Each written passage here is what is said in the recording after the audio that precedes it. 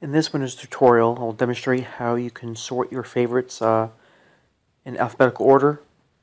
So here I'm going to be going to a website called Major Geeks.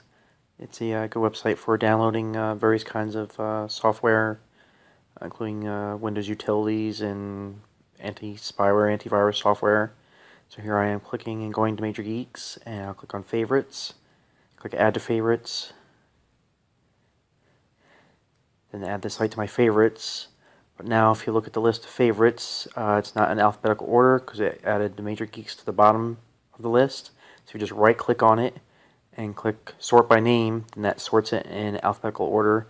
And if you had 100 different favorites in here, it would sort them all by alphabetical order.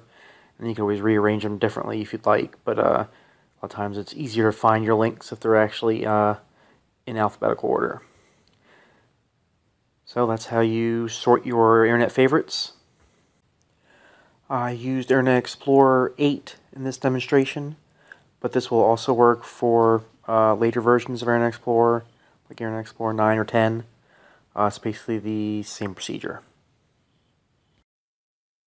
If you like this video, please give it a thumbs up below.